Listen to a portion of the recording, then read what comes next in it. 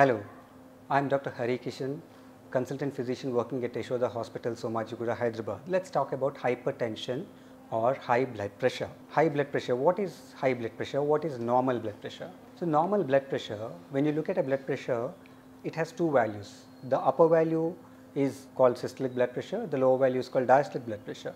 Normally, the upper value or the systolic blood pressure should be between 100 and 140 millimeters of mercury, whereas the lower value or the diastolic blood pressure should be between 60 to 90. They are the normal values. However, there are few exceptions. Some thin people, they normally have 90 or 60 BP and it's normal for them, they don't have any symptoms. So some people tend to have little low blood pressure and which may be normal for them, especially thin people and early pregnancy, they may have little low blood pressure. But if it is 140/90 or more at any age, it's considered high blood pressure. Okay. Who is likely to develop blood pressure? So it's a disease it's usually seen in adult patients. Okay. Anybody about 25-30 age can develop high blood pressure. People who are very obese, who have strong family history of high blood pressure are at risk of developing blood pressure. And there is something called secondary hypertension, which is seen in much younger patients. See, people who develop blood pressure at the age of 35-40, that's called essential hypertension. There is no definite reason. It is basically their genetic predisposition and their weight and family history, all of them are responsible for them developing high blood pressure. Okay, but there are small proportion of patients who develop blood pressure at very early age or who have very difficult to control blood pressure, and there are certain hormonal or endocrinological issues or kidney issues which can cause high blood pressure. That's called secondary hypertension, but what we generally see is something called essential hypertension. So diagnosis is very easy. You can check the blood pressure by using a blood pressure apparatus. Most of the times when you go to a doctor, they use a manual blood pressure apparatus, BP apparatus, but you have digital BP machines available easily. You can get them online and many of them are reasonably reliable.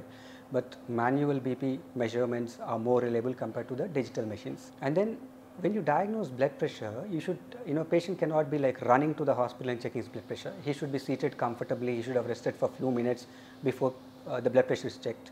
And one high reading above 140/90, he should not diagnose it as hypertension or high blood pressure. It should be demonstrated at least on 2 to 3 occasions. So if a patient comes to my clinic and his blood pressure is found to be high, then what we do is we check it after a few minutes again, 10 to 15 minutes, because there is something called white coat hypertension. Some patients, the moment they come to hospital, the blood pressure goes high. So we usually make them seated for a while and then recheck the blood pressure. If it is still high, then we ask them to check at home for next 2 to 3 days and come back to us. And if the BP is at home also is high, okay, and then it is documented on more than 2 occasions, then we diagnose hypertension. Then what do we do then? How do we treat? If it is not too high, BP is like 140 to 150, what we can do is ask them to cut down their salt to about 4 grams per day. So it's not possible to measure 4 grams and take it. So what you need to do is whatever that salt that you're using while preparing, curries, etc., while cooking, that you cut down the quantity. Don't take any food item which has lot of salt, like papads, pickles. We all love, we eat a lot, and some people have this habit of adding salt to curds and buttermilk. Don't do that. Okay, so avoid added salt, and that will be roughly about 3 to 5 grams, and that will bring down your blood pressure by about 5 millimeters mercury. And if the BP is still not controlled, or if the blood pressure to begin with is like 160 or more, then we need to start medications. There are plenty of medications available to control blood pressure. Some people, the blood pressure comes down easily just with small dose of 1 tablet, but for some people they may require 2 to 3 different types of BP medications. Most people think that blood pressure is not a big issue.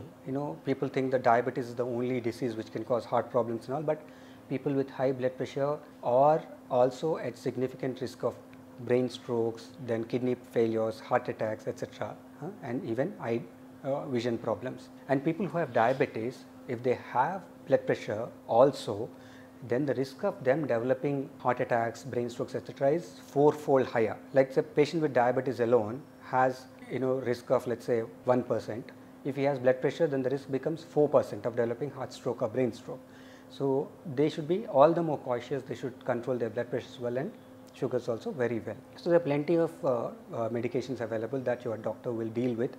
Again, the one more problem with this, you can't just go to your doctor once in a month or once in 2-3 months and then see the BP, and then if the blood pressure is normal, you cannot assume that it's normal, it's fine, because BP never remains constant. Even in normal person, if you check the blood pressure every half an hour, 1 hour throughout the day, it keeps fluctuating. There will be variation.